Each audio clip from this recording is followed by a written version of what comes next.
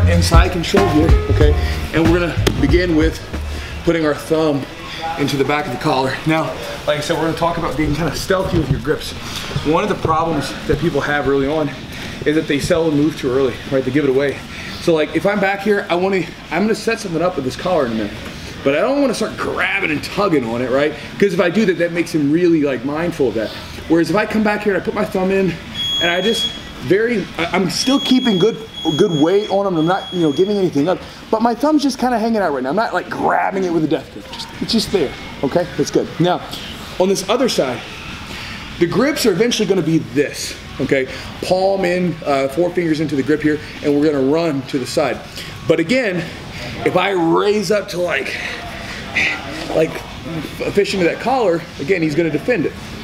So what we're gonna do instead is I'm down, keeping my weight low, I'm gonna take my palm and I'm gonna like put it up here on his chest, right? A lot of times you can be here, and this doesn't really give away the collar too much, right? He's like, well, his hand's on my chest. I don't know what he's doing with it, but it, you know, we're having a moment maybe, right? Are we having a moment? Okay, so we're having a moment, right? So he's not worried about the choke though.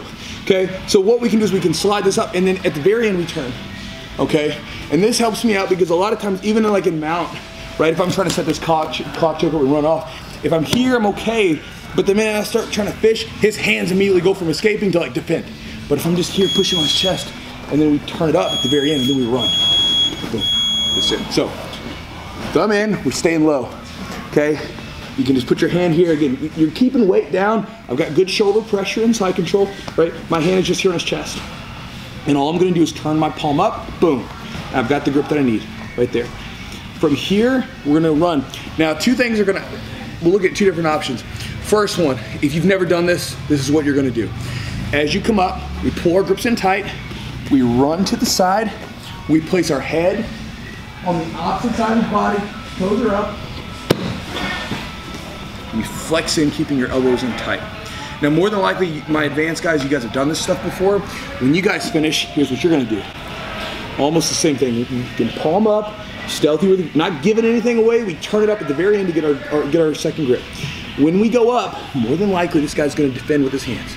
Like especially this hand, it'll come up right here. So we're gonna bring this knee up, slide it down, okay? So again, you're gonna go up into the chest here, slide it down, almost like a baseball slide, and then we run to the side. So it's almost the same thing, we're just a little tweak, okay? And again, the reason I don't want you guys to worry about that is I just want you to feel the choke first before we start adding in little bits there. So again, staying down low, thumb is in, staying tight. The whole time we're doing all this stuff with our hand, my pressure on this person is here. My toes are active, shoulder pressure's in, we're good to go. Again, palm, we can slide it here on the chest. It doesn't give anything away. And then once it's right here, right at the collarbone, boom, we just turn it up. At this point, we come up. Again, new guys or guys that have not done this before, cut the elbow in, walk to the side, head goes down, butt up, boom, finish.